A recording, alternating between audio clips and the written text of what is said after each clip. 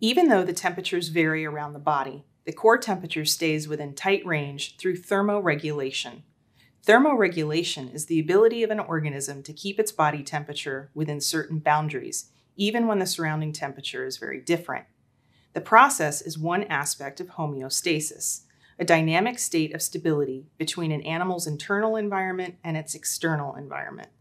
The hypothalamus, located in the brain, not only regulates the body temperature, but controls hunger, thirst, fatigue, and anger. When a rise in body temperature occurs, the hypothalamus directs blood vessels in the skin to expand in diameter or dilate. This increases heat loss by shifting warm blood to the skin. Additionally, your sweat glands release sweat, which cools your skin as it evaporates. This helps to lower your internal temperature. The opposite condition, when the body temperature decreases below normal levels, is known as hypothermia. With a drop in body temperature, the hypothalamus inside the brain directs blood vessels in the skin to narrow in diameter or constrict. This reduces heat loss by shifting warm blood to the interior of the body. Shivering is a reflex triggered to maintain homeostasis. Skeletal muscles begin to shake in small movements, creating warmth by expending energy. Today, you will explore the relationship between internal body temperature and the skin surface temperature of your hand under different conditions. This is thermoregulation. Let's get started. For this investigation, you will need a wireless temperature sensor and a couple containers. The containers need to be large enough for you to submerge your hand, and one will contain ice water while the other will contain warm water. As a side note, standard recording of core temperature is typically done orally. However, since these are not medical grade devices, oral measurements are not appropriate. We'll measure our core temperatures today underneath our armpit. Okay, so it's time for data collection. So I want to make sure that my temperature sensor is connected to my device.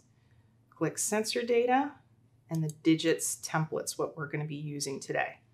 All right, so the first thing you're going to need to do is measure your core temperature. Remember, we're doing that with our armpit today because that's a safe way to do it.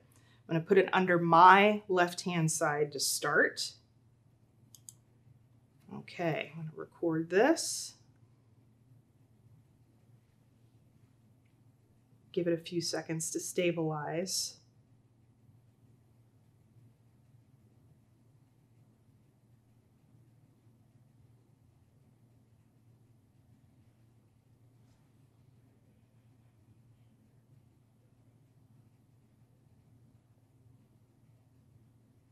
Give it a few more seconds.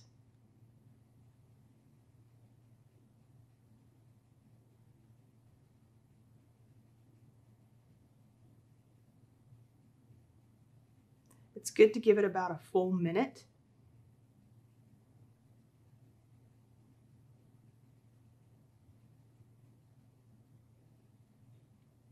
Okay.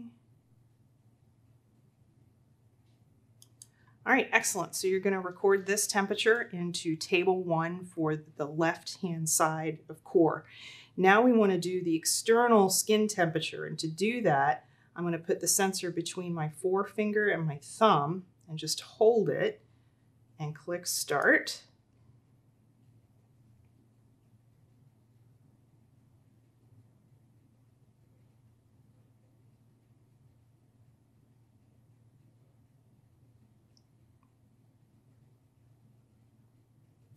Okay, I'm going to go ahead and stop.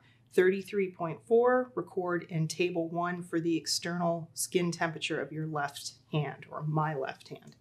All right, let's do our core on the right hand side.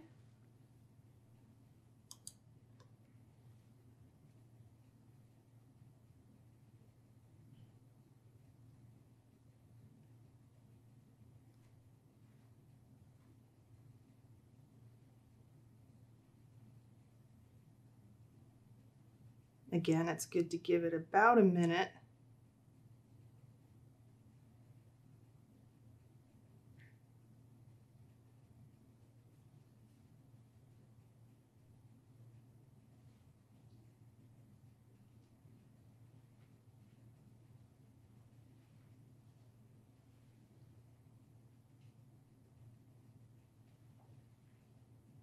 Almost there.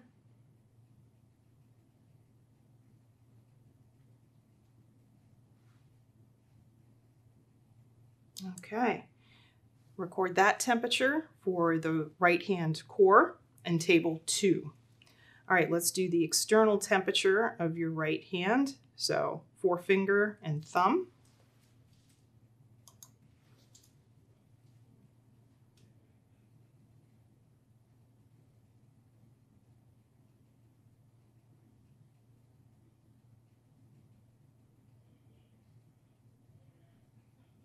Okay, I'm going to go ahead and stop recording data.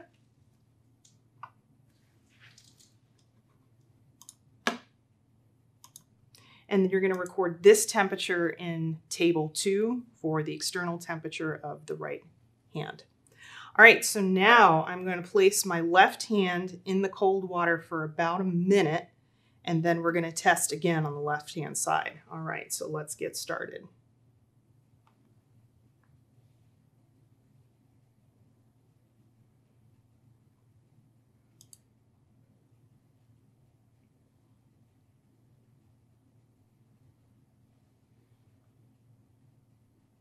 Making sure my fingers or my palm are completely submerged. If you're doing this in the classroom or at home, if it starts getting uncomfortable, absolutely take your hand out of the water.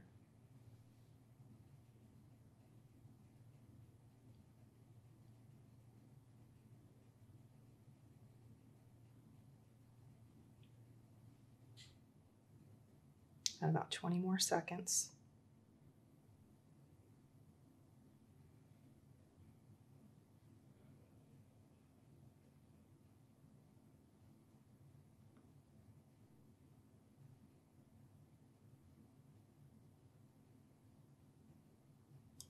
Okay, so I'm going to take that out. Got some paper towels over here to dry my hand. All right, and let's start with the external skin temperature first. Same placement, that forefinger and thumb.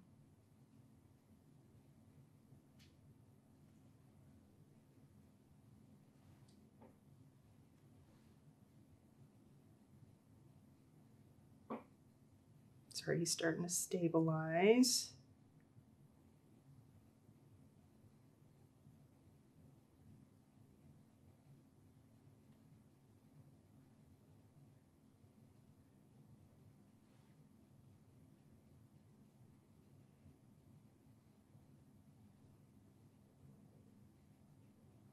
A few more seconds.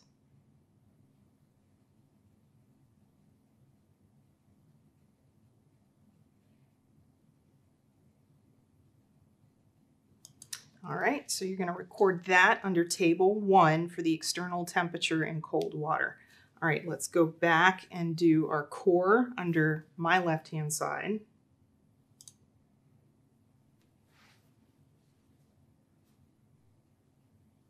This will probably take about a minute.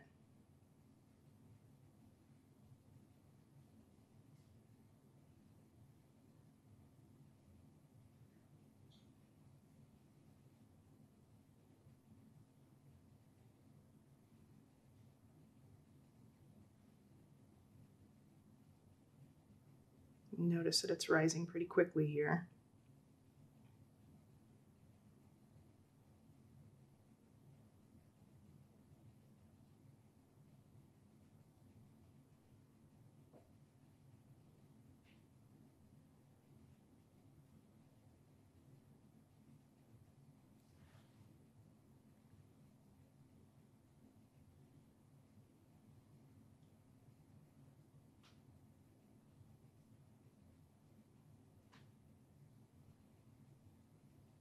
A few more seconds since I see it's still increasing.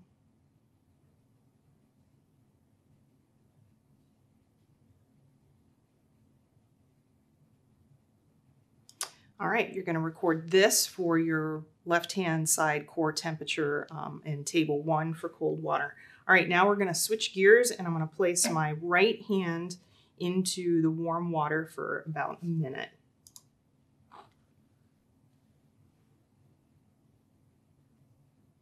Again, if you do this at home, please make sure you're not using hot water.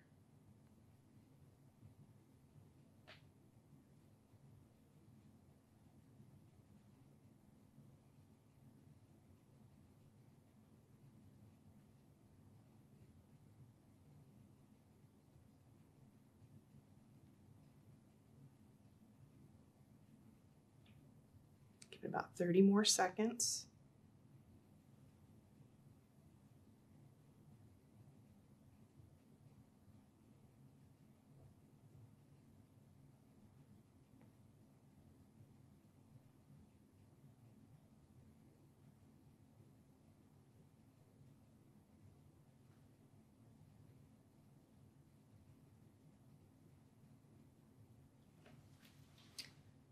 All right, I'm going to take it out, blot my hand dry. Same position for your right hand side. Start recording data.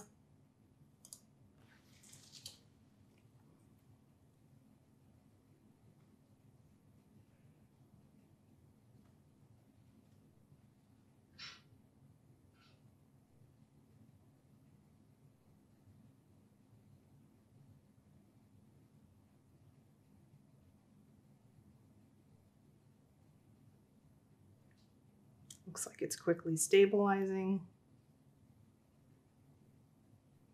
Okay, I'm going to stop collecting data and you're going to record that number for your right hand external temperature warm water in table 2.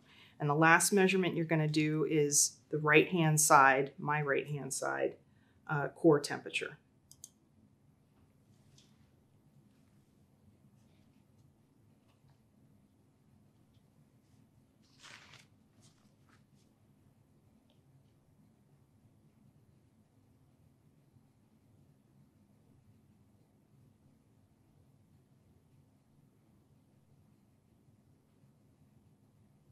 Give it a little bit more time since I see it's still increasing. Looks like we're about to stabilize.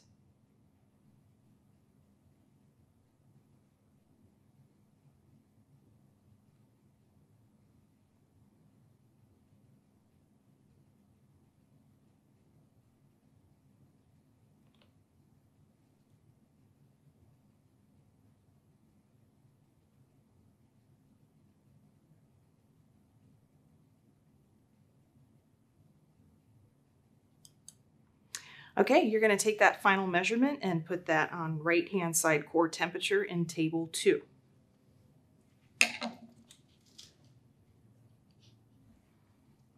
Using your data in table 1 and 2, the introduction portion of the video, and your observations, you will now be able to answer the questions found on your student data sheet.